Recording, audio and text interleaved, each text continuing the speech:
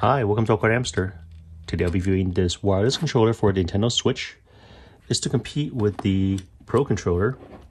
The brand name is Alupper, and it costs just under $20. I bought this a few weeks ago, and let's take a look at the user manual here. Now, the reason I got this rather than another Pro controller is because the Pro controller is about $60 and it rarely ever goes on sale. If you want to read any part in more detail, feel free to pause the video. Now, the screenshots they provided is perhaps good intentions, but poorly executed because the screenshots are just too small. There's turbo function, there is vibration, and that's it. The rest is just different language. It also came with a USB Type-C charging cable. One end male USB Type-C, other end USB Type-A. Now, it's the box that came in. The same instructions we saw in the user manual is also in this box. Size-wise, it's very similar to the Pro controller. My kids still prefer to use a Pro controller. This one, it's not bad. Mainly I use it, not the kids. And I think one of the reasons they don't like it as much is I want to show the arch. See the arch over here? It's not as prevalent as the arch over here. I also mentioned that my kids are young. A 9-year-old and a 7-year-old. Maybe if I had teenagers, they would not mind. In terms of weight, the Pro controller is heavier than this controller.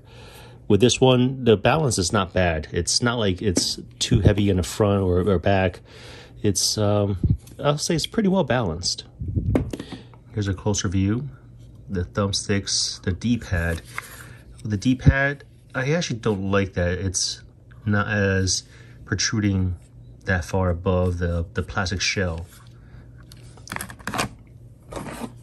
For example, here's a Pro controller. I'm more used to D-pad like this. Another thing is, here's the selects, start, turbo. I don't really use the turbo that much. The option is there, but I just don't use it that much. The home button and the screenshot button. I don't know why they didn't just put turbo right in the middle. The reason I say that is because on the standard Pro controller, the home is on the right hand side and the screenshot is on the left hand side. And it's just that, yeah, it's all right. It's not that big of a deal. Here's another look at the Pro controller. The buttons are okay. It's definitely not sensitive. It requires more force to press down on these buttons than on a Pro controller. On this side, we have the trigger buttons. They're fine. We have the USB Type-C port. Information printed on the bottom of it. And as for the texture of the grip, it's not bad. It's definitely non-slip. The Pro controller one, these are a lot more smooth than these textured grips. Earlier, I showed the pairing instructions from the user manual, and the document instructions are just not practical because the screenshots were way too small. To pair this, make sure it's not in airplane mode. Bluetooth would need to be turned on to pair. Enter the controller settings here. On this unit, I'm just going to press the home button for 5 seconds. Now, it's not under fine controllers. When I paired it, I wanted to change the grip order. Then I pressed the LR button and saw how it got assigned to number 1. Now it's paired.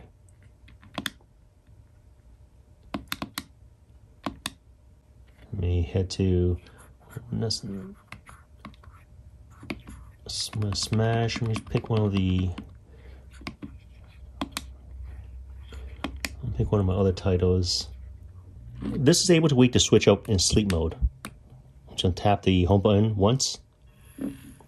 The controller will vibrate a little bit once it's paired.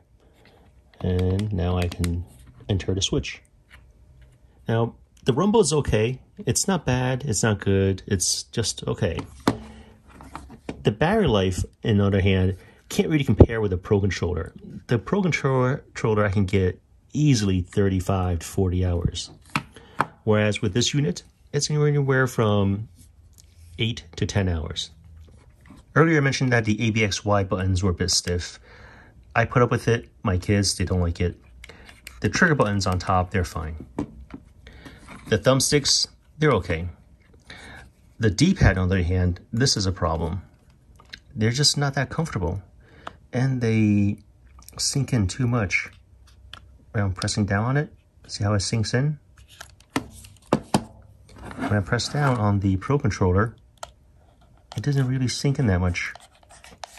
I bought this is because whenever I play Smash or Pokemon Tournament with my kids, we're all arguing who's going to use the Pro Controller.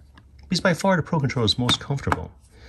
And I hate playing fighting games on this. It's not practical. It costs only a third of what the Pro Controller cost. But for me, at least, yeah, I do not like the build quality.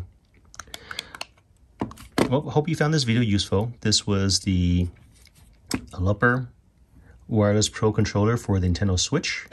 If you guys have any questions, comments, suggestions, feel free to contact me. Thanks for watching AwkwardHamster. Bye.